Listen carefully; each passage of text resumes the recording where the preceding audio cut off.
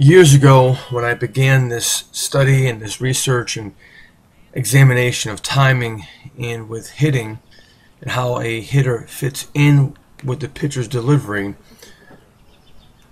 the vocabulary I used was flow of energy. I looked how the batter's flow of energy was moving, how he gathered himself, how he collected himself, and how that assimilated with the pitcher's delivery. You know, right now you're watching a batter who has a collection of energy.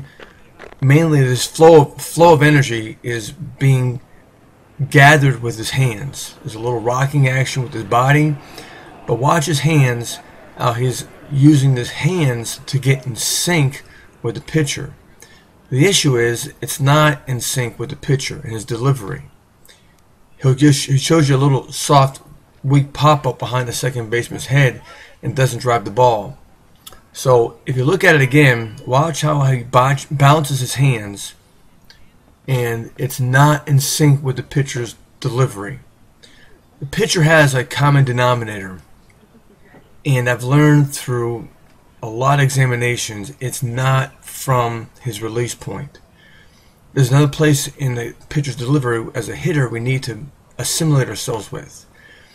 Once we understand that place, we're in.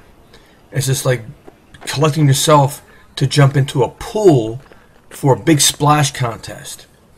You know, there comes a timing when you run up and jump off the edge of the pool side into the pool.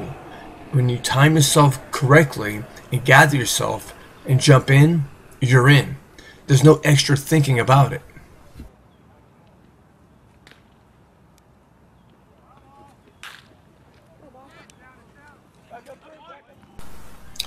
Everyone goes about their game basically according to their own athletic DNA.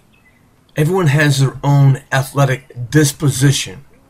And as coaches, we better serve our players when we are in touch with that player's athletic disposition, his DNA.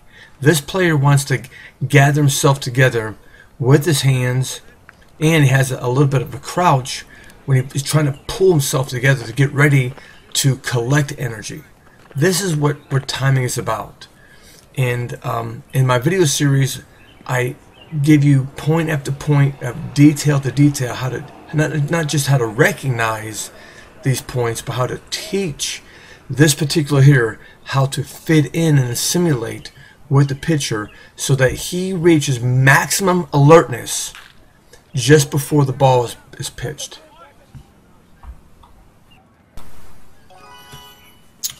So the rhythm and how a hitter collects himself is what I've termed a hitting additive.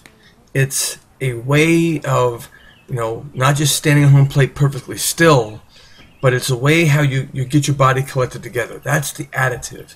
Some people rock their hands, some people rock front and back, some people toe tap, but that additive is where we need to be sensitive when we're helping the players.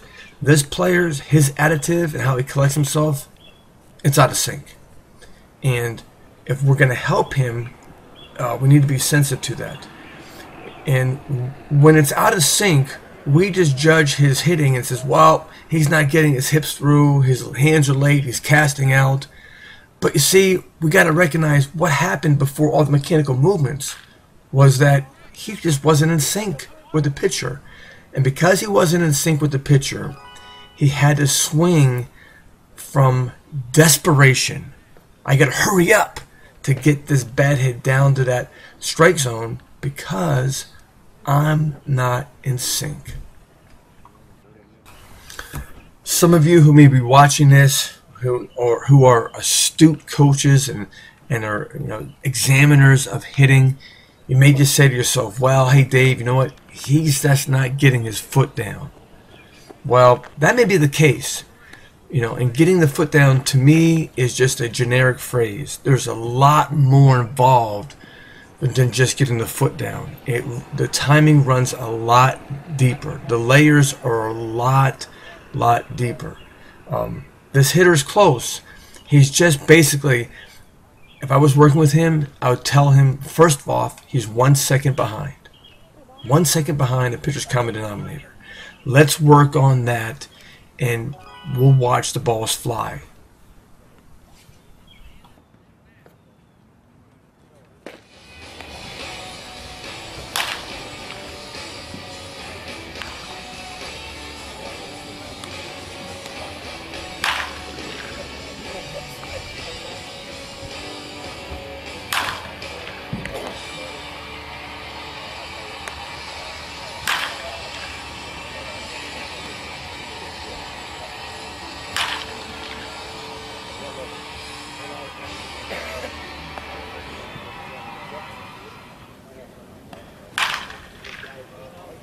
At BMW, we're honored to have the 2014 Series named one Coming of out. our drivers' 10. West team, bring it in. Every series is as thrilling today as it was when it first won the award back in 1992.